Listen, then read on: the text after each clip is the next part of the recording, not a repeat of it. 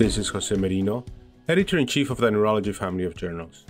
The Neurology podcast provides practical information to neurologists and other clinicians to help them provide better care for their patients. Thanks for listening and have a great week.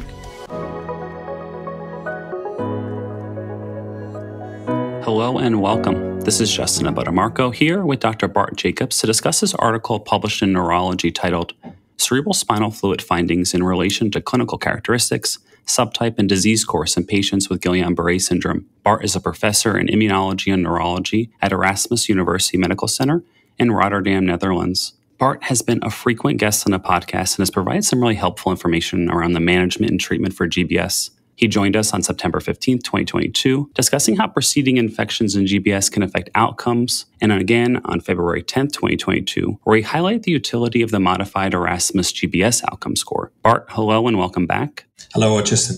Bart, it feels like CSF findings in GBS kind of serves as this foundational piece of knowledge in neurology. Albumin cytologic dissociation was even described in the seminal cases dating back to the 1900s. But as you outlined in your paper, right, there are some really important unanswered questions surrounding this well-known phenomena, along with other CSF changes that I certainly wasn't aware of. So I'm excited to dive into these results with you. With that, maybe you could describe what was the major findings from this? Indeed, what intrigued us was this finding that was originally described by Guillain-Barré more than 100 years ago, when they described in the CSF this finding of an increased protein level in combination with a normal cell count. And in those days, it was very important to use this feature to distinguish the Neal syndrome with the poliomyelitis. And you find this still in all the medical textbooks that all indicate that this is a very typical finding for GBS. Because of this, CSF is frequently used in the diagnostic workup of GBS. But how is it really performing in practice? And that is what we investigated in the current study. So we used for that the first 1,500 patients included in the International GBS Outcome Study, or IGOS. And this is an observational cohort study including the full spectrum of patients with GBS, including all variants, subtypes, and severities. And from 1,231 patients, we had CSF data available for the current study. And our main finding was that dissociation indeed was frequently present in patients with GBS, but that normal protein levels also occur frequently, up to half of the patients when the CSF is obtained in the very early state of the disease course. So an increased protein level was found in CSF, and it was also associated with a severe clinical course and the demyelinating subtype of GBS. Also, we investigated the cell counts in CSF, and indeed, as Guillain-Barré predicted, that was usually absent, but we also found that a mild increase in cell count, up to 50 per microliter, was found in 70% of the patients. And in 13 patients, there was even a high cell count than 50. Some of these CSFs were obtained after start of IVIG, so that could be a possible explanation. But for the other cases, there was no other explanation found. So we think that an increased cell count may be compatible with the diagnosis GBS, although we suggest, of course, to always exclude other causes first. I guess there were a few major points there that we were seeing an elevation in CSF protein in the majority of patients, but seemed to be related to the timing of symptom onset and when CSF was taken, and that the vast majority of patients had non-inflammatory CSF, though there were a few that had slight pleocytosis that we can talk about a little later. What causes the albumin cytologic dissociation, and why does it seem to be so time-dependent? Well, I think the mechanism for the increased protein levels in CSF and GBS is still largely unknown. The classic explanation is the increase of the permeability in the blood-nerve barrier. So that explains why albumin from the blood comes then to CSF. I think another factor is the involvement of the most proximal part of the nerve roots, which of course are in close contact with the cerebrospinal fluid. And I think that part of the increased protein may reflect the inflammation and the injury of these nerves. Interesting, if you do an MRI of the nerve roots of patients, you can also see there a thickening and sometimes a gadolinium enhancement, which supports the diagnosis as well. And it just illustrates the involvement of these nerve roots. I think another important finding here is that we found that patients with an increased protein level more frequently had pain and a global distribution of limb weakness, which I think is also compatible with the involvement of nerve roots. probably the involvement of those roots also explains why there is a more severe weakness and disability, and probably also why these patients have a poor prognosis compared to the other patients. So there does seem to be some kind of biological reasoning on why we would see correlation between the total CSF protein levels and outcomes in your mind? I think it's just a reflection of what is the inflammation that's ongoing on the nerve roots. And probably that is influencing the blood-nerve barrier as well. So at a very local situation there, I think you can just see that in the CSF. And I think that not all the neurologists realize that the most proximal part of the peripheral nervous system is involved in most of the cases of GBS. And you touched on this previously, but what is the utility of an MRI L-spine with contrast in these cases? How do you use that in your clinical practice? Well, I think the standard investigation for the nerve roots is probably the nerve conduction studies. And in Europe, there is a lot of facilities in almost all hospitals where there is a large neurological department to do nerve conduction studies. So that's our technique of choice to investigate the nerve roots. But if there are no nerve conduction facilities in an hospital, I think an MRI scan or an ultrasound is an alternative. And indeed, I think that especially MRI scan, you can see a thickening of the nerve roots and this gadolinium enhancement showing that the blood-nerve barrier is permeable. And that is supporting, in my view, the diagnosis of GBS. But you have to take into account that also other diseases may have this finding. And of course, when you do an MRI scan, you cannot differentiate between a demyelinating and an axonal form of GBS, which is possible when you do a nerve conduction study. How does CSF results help in terms of diagnosing the different GBS variants? Are there clues to help make that final diagnosis? And are there other diagnostic procedures where we talked about MRI and EMG that clinicians should be employing?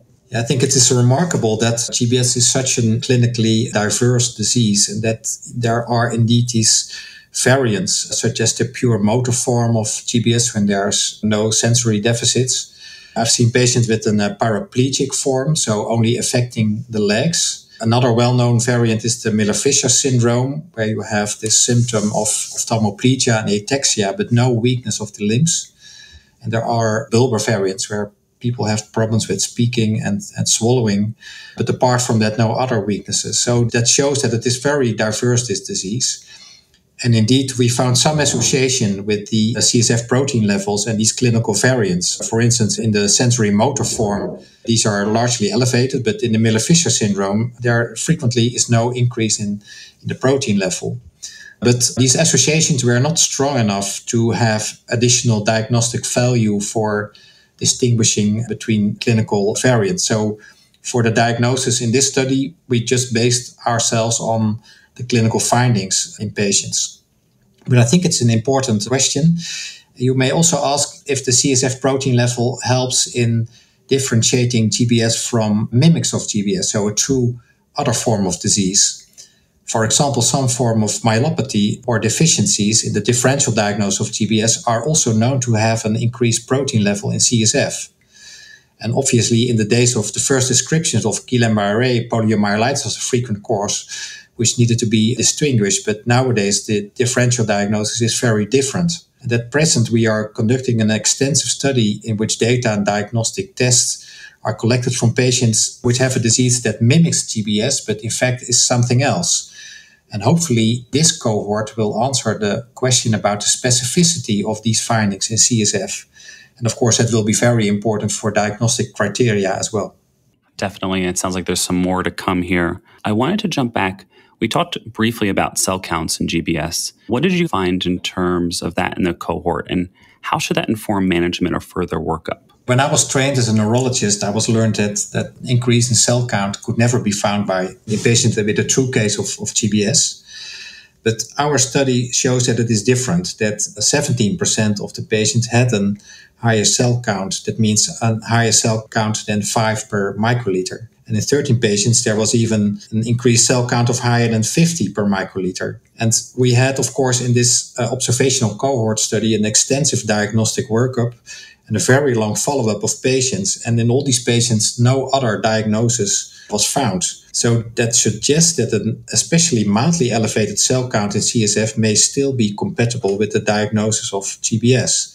But I would like to emphasize here that an increased cell count could also be considered a red flag that requires rethinking the diagnosis, and it's important to exclude other causes in patients where you see an increase in cell count. Despite this limitation, I think that the diagnostic value of CSF in case of patients suspected of GBS is still the exclusion of other diseases with pleocytosis. And I think you and your group made this interesting correlation between those patients with slight pleocytosis and treatment with IVIG. What did you find there?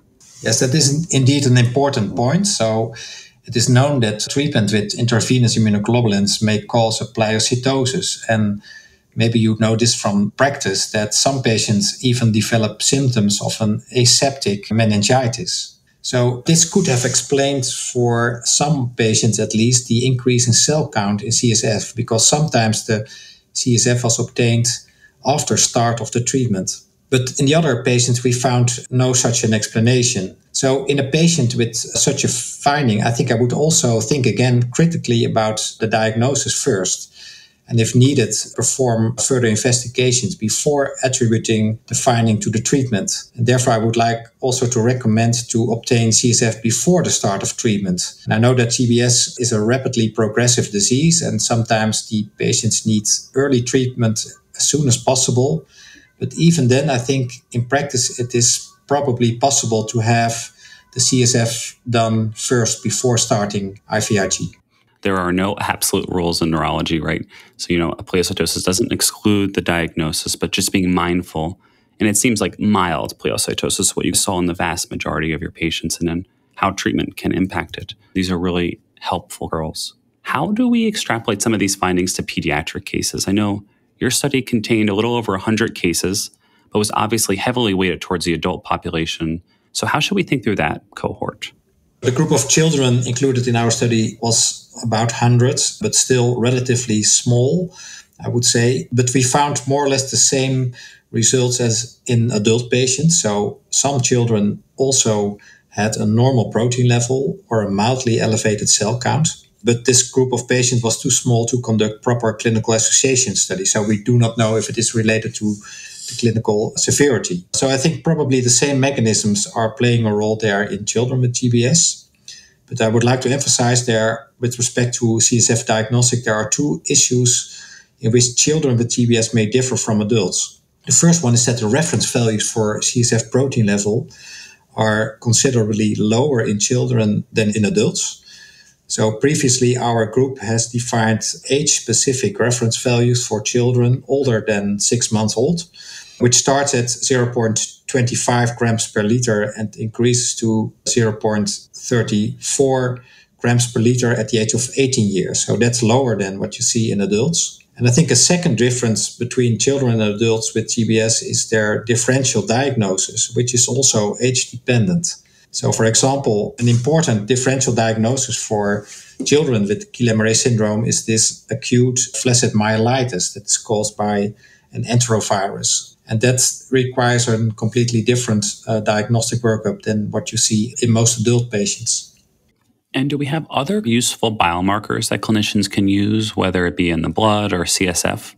Well, biomarkers have been investigated extensively in GBS, but I would say that their role in the diagnosis is still rather limited. For example, antibodies to gangliosides, that are glycolipids that are residing in the peripheral nerve. From a lot of research, it is known that they play a direct role in the injury of the peripheral nerves in GBS and its variants.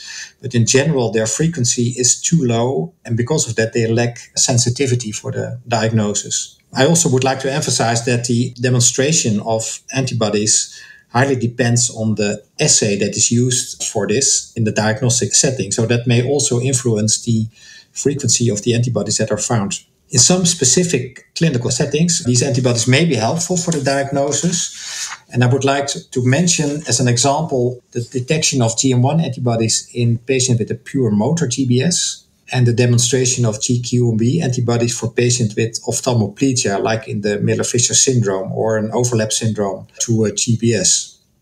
But at present, GBS is still largely a clinical diagnosis supported by electrophysiology and after exclusion of other causes for which CSF examination is still helpful.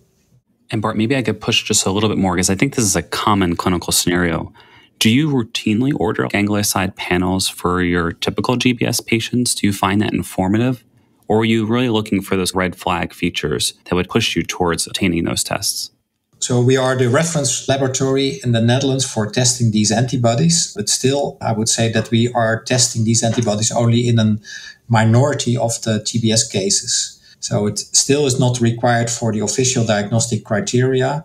And only in these specific situations where you have a true differential diagnosis and it's difficult to have the final diagnosis, then it can be helpful to test these antibodies, provided that the assay has been evaluated in practice and you know exactly how it is performing also in other diseases that look like GBS. And one other question. We talked about the fact that like a significant pleocytosis, right, greater than 50 cells in a CSF is a red flag for this diagnosis. For the inverse, can we see extreme levels of protein elevation in GBS, or should that be another red flag when we have highly elevated CSF total protein levels? Yeah, that's a very interesting question, Justin, and I'm afraid that we have not addressed this in the paper, but it's good to say something about it in the podcast. So in our study, we saw a range of protein levels up to 5 grams per liter, but most were below 2 grams per liter. So our study was not designed to determine the specificity of extreme values, but there are some disorders that need to be excluded when confronted with such high values. So recently, just for an example, I was consulted for a patient from another hospital in the Netherlands who was suspected of the diagnosis of GBS, but because of a rapidly progressive tetraparesis. But this patient had a CSF protein level of nearly 10. Indeed, then it was demonstrated that this patient had a tumor metastasis of the cervical spine. This shows that extreme high protein values could be considered a red flag as well. And at present, we are conducting this, what we call the GBS mimic study. And I hope that will show the specificity of these extreme high findings and what type of diseases may occur in practice where you should do further diagnostic workup. Yeah, we're really excited to hear about those results, right? Because the differential, as you mentioned, can be challenging. Absolutely. Bart, I just want to thank you so much for your time today and providing this holistic review around GBS again.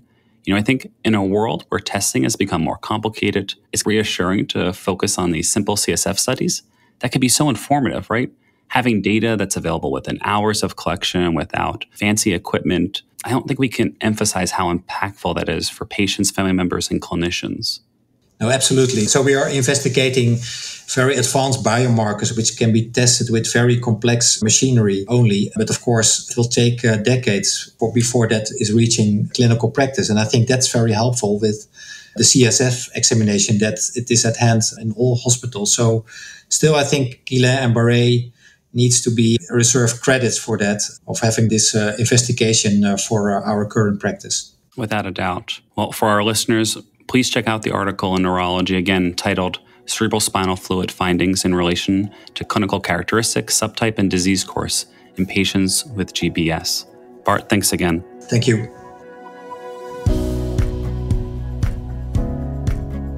This is Stacey Clardy, your podcast editor. Thank you for listening and for letting us join you on your commute, while you're exercising, or even while you're brushing your teeth. This has been another episode of the Neurology Podcast, your best source of practical, relevant, and timely information for neurologists, clinicians, and patients.